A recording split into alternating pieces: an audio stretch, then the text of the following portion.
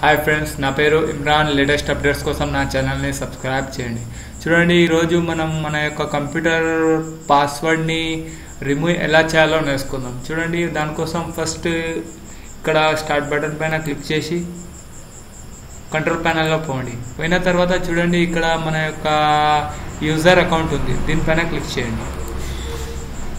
Click చేసిన తర్వాత చూడండి, ఇక్కడ అడ్మినిస్ట్రేటర్ పాస్వర్డ్ ప్రొటెక్టెడ్ అని ఉంది. దీన్ని మనం రిమూవ్ చేయాలి అనుకుంటే చూడండి, ఇక్కడ రిమూవ్ యువర్ పాస్వర్డ్ అని ఉంది, దీనిపైన క్లిక్ చేయండి. క్లిక్ చేసిన తర్వాత కరెంట్ పాస్వర్డ్ అని ఉంది. ఈ పాస్వర్డ్ ఫస్ట్ మనం ఏది ఉన్నదో అది ఎంటర్ చేయండి. ఎంటర్ చేసిన తర్వాత ఇక్కడ రిమూవ్ పాస్వర్డ్ అని ఉంది, దీనిపైన క్లిక్ చేయండి.